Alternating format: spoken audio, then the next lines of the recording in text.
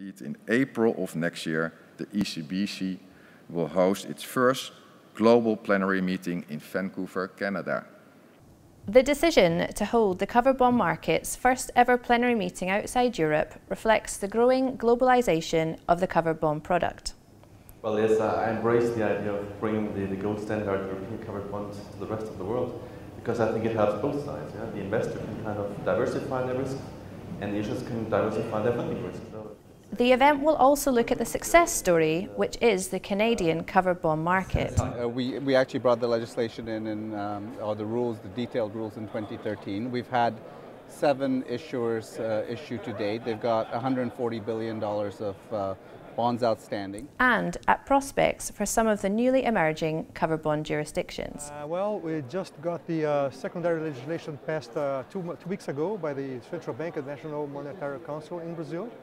So we think that a few minor adjustments until the end of this year, and we might have maybe an issue sometime second half of next year. And covered bonds became such a trend right now that everyone, wherever you're going to go, whether it's Armenia, Azerbaijan, or somewhere in Europe, everyone talks about covered bonds. Not everyone fully understands maybe what the benefits are and what actually size you have to have of the market, mortgage market, to really make this instrument successful.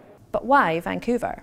But it is a beautiful city. I think it is a great opportunity for the ECBC and Euromoney to essentially reach a different group of investors and issuers as well. I think it will be a great opportunity to showcase the Canadian issuers. The Asian issuers are also expected to participate, and hopefully we'll have a really strong contingent from Europe.